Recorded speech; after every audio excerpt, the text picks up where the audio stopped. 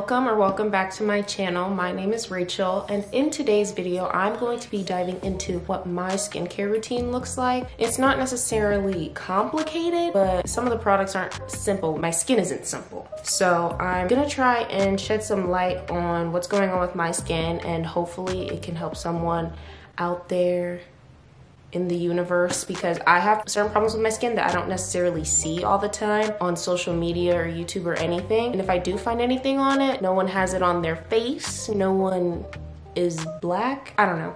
It's just hard for me to find stuff for my face sometimes. So I wanted to go into my skincare routine and show you guys what I use that could potentially help you as well. Okay, so first thing I do before I start my skincare routine is I put my hair up, because nobody's getting all of this wet. So I'm just gonna put my hair up really quick and then put on my headband.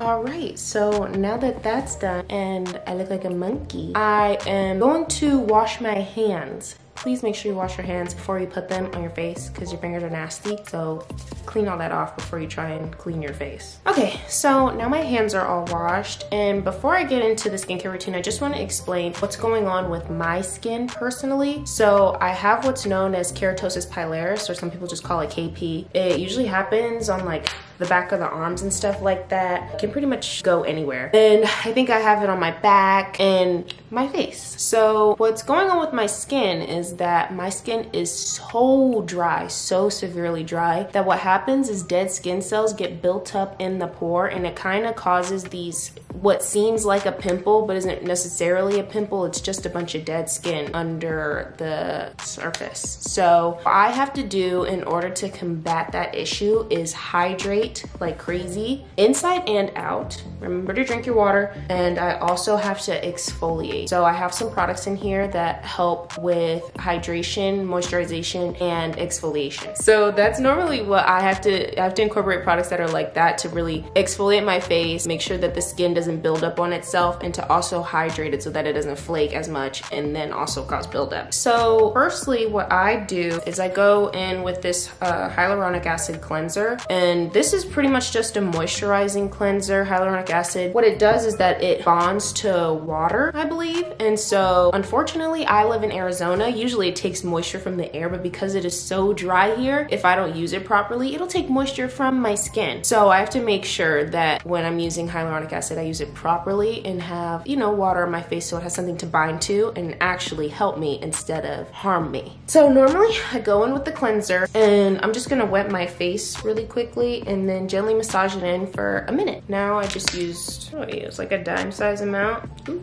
okay, something like that, maybe a little more. And then I just start scrubbing away.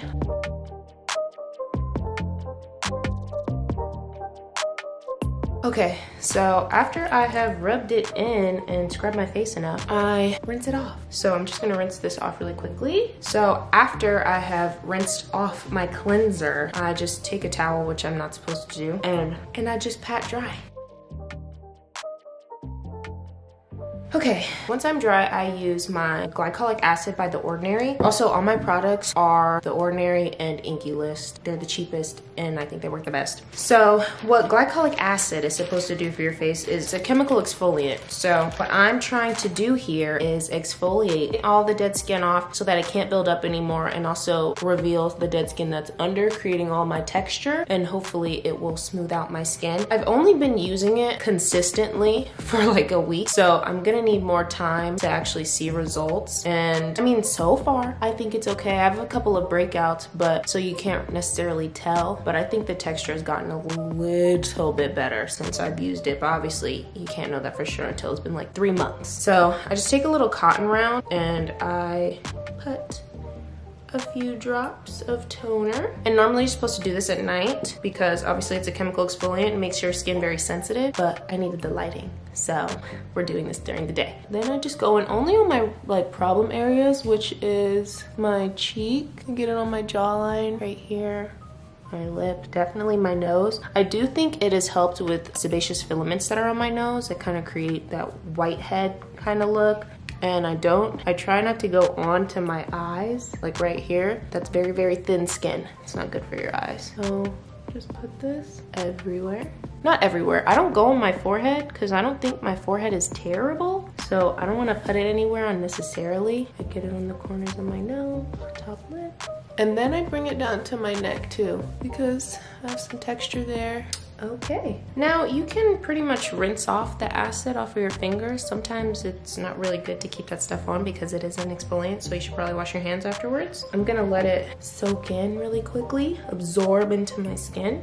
So it's pretty much dry. I'm gonna splash a little bit of water on my face. And then I use my hyaluronic acid serum. And this is why the water on my face is important, I think. I'm not obviously a dermatologist, but I just use this, and this is what hydrates my face. I heard it really works well when paired with glycolic acid because obviously glycolic acid is gonna cause your face to, you know, flake and all that stuff because it's an exfoliant. So this will put the moisture back into your face as it's being exfoliated. Bring it down to my neck. Now sometimes that one is the ordinary hyaluronic acid, but the hyaluronic acid that I used to use was the INKEY list hyaluronic acid, but that one for some reason leaves a really weird film on my face, and it kind of like it peels off as if it's a layer, a small thin layer of glue. So I really like the ordinary's hyaluronic acid better. Sometimes I use this little thing when I'm desperate or running low.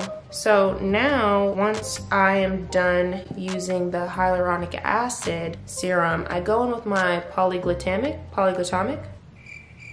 one of those. I go in with that to seal it all in, because this is also a really good primer for makeup. It really gives you kind of that glass smooth skin that you're looking for as a base. So I just take a couple of little dots and then I just pat to seal all that in.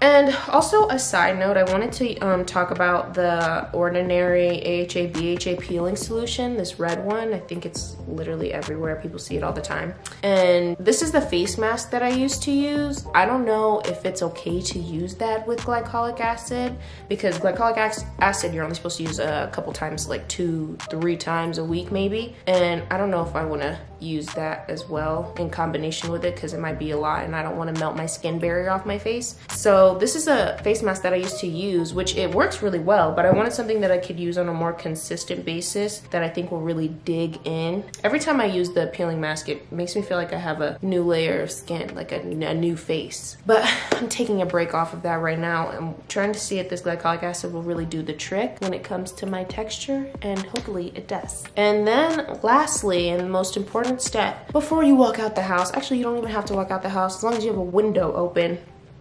sunscreen. This is what I put on my face. I use the Black Girl sunscreen, SPF 30, and I take a huge glob of that and put that all over my face and neck and chest and back, because I also use the glycolic acid on my back and I don't want to burn if I step outside.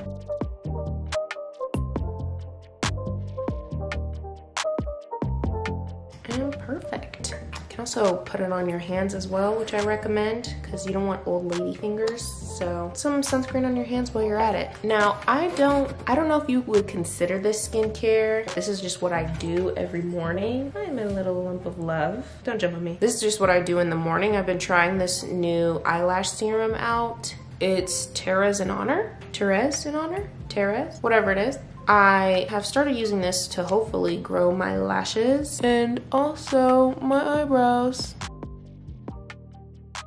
I of course saw it on TikTok, and it was also the cheapest one that I saw that had pretty good reviews. It was only 20 bucks on Amazon. Thought I might give it a try. But just know the effects of this stuff. Pretty much any eyelash serum or anything like that can have pretty bad effects, including irritation on the eye.